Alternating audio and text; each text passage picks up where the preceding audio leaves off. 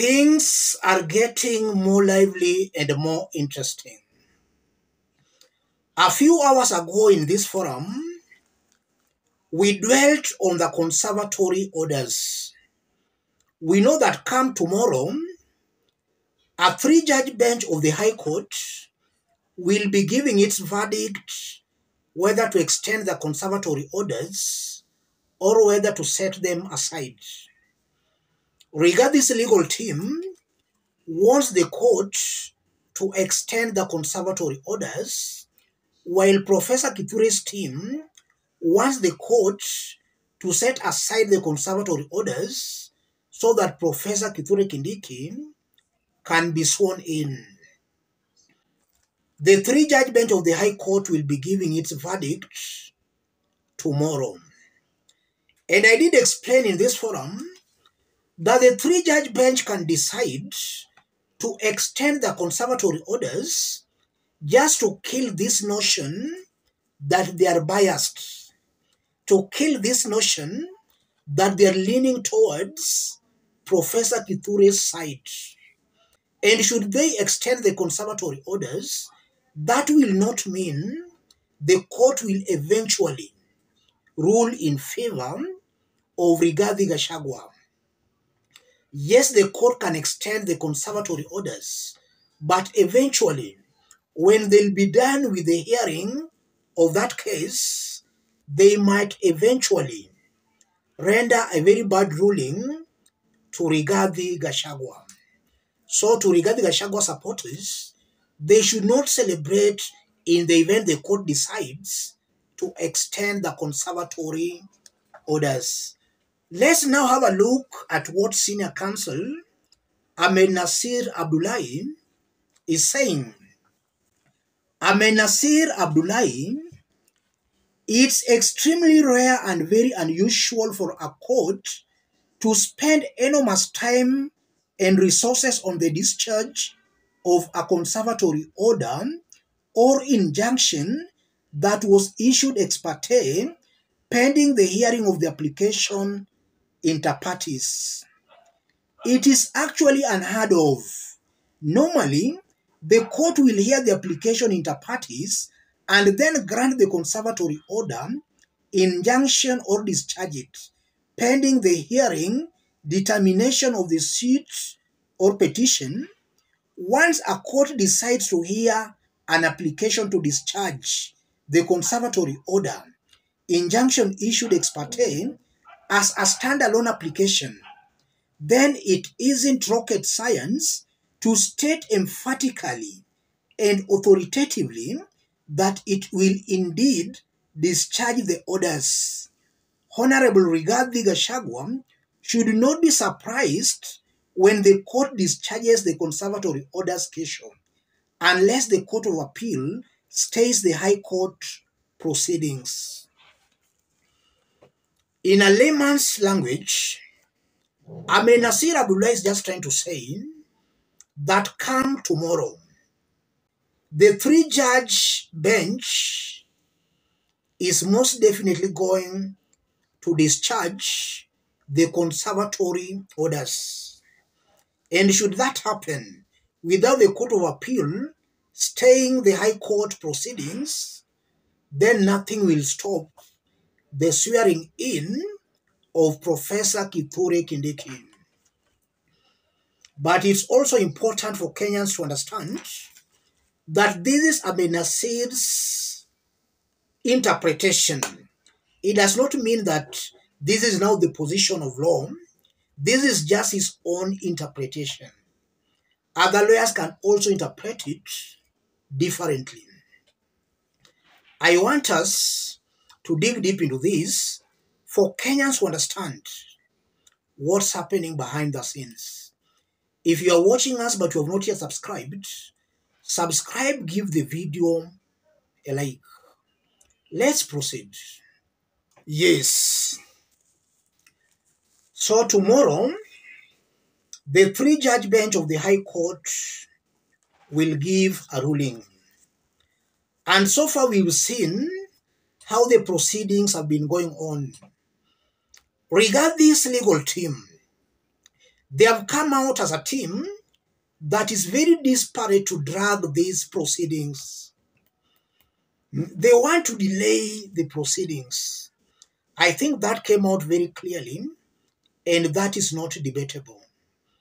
And maybe Rigathi's legal team are attempting to delay the proceedings because they know they don't have a concrete case. They don't have a substantial reason as to why they are challenging Rigathi Gachagwa's impeachment. Listening to Rigathi's legal team, they have been hanging on two main issues: public participation, and now recently the mere fact that the Senate impeached Rigathi Gachagua in Rigathi's absence. Those are the two main issues Rigathi's team is hanging on to.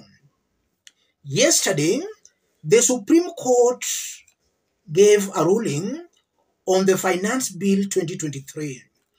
And in the Finance Bill 2023, if you listen on how various lawyers are arguing on that ruling, then the lawyers are saying that the Supreme Court lowered the bar on public participation. We know Rigathi's team have been hanging on to that issue of public participation.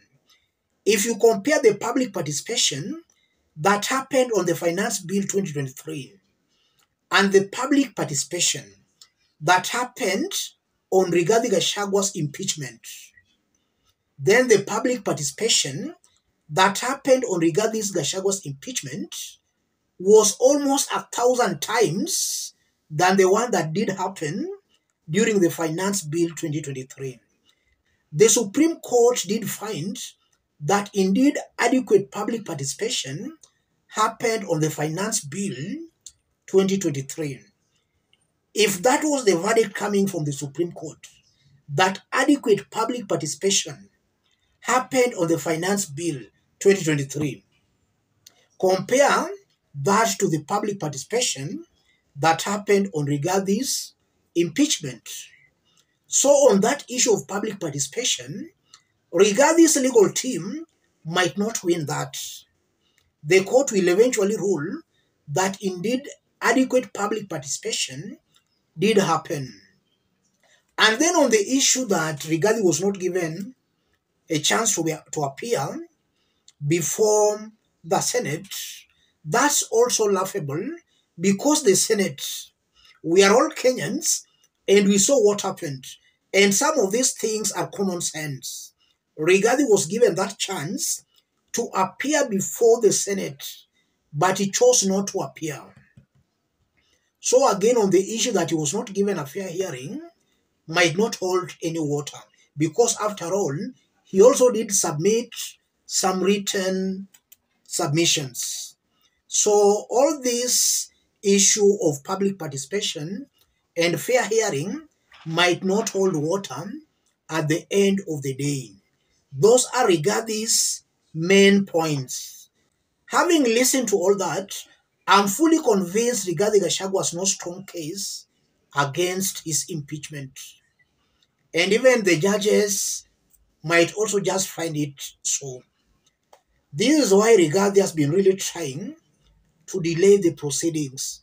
And according to Rigathi, he hopes that upon the conservatory orders being extended, then he can use those conservatory orders to remain in power as they delay and drag the proceedings. And just as I did explain in our earlier analysis, Omari Dunstan also alluded to that fact. To Rigathi Gachagua supporters, it's true they get easily excited. Small things do excite them. I remember when this lawyer Ongoya was speaking at the Senate, Rigathi's supporters were seriously celebrating. And in this forum, I did explain that they should first listen to both sides, that it was too early for Rigathi Gachagua supporters to start celebrating. And even come tomorrow, whichever the ruling, Rigathi Gachagua supporters should avoid early celebrations. The die is already cast and nothing will save Rigathi Gachagua. That's my honest interpretation of the whole thing. And just as I've been explaining here, before William Ruto started the impeachment on Rigathi, he looked at his numbers in the National Assembly, in the Senate, and his standing in the courts. And he got a positive feedback from all those arms of government. So Rigathi Gachagua is just trying to chase after the wind. Eventually, even the courts might not save him. Let me stop it there. In case you are watching us but you have not yet subscribed, subscribe, give the video a like. Let's meet in our next analysis. Thank you.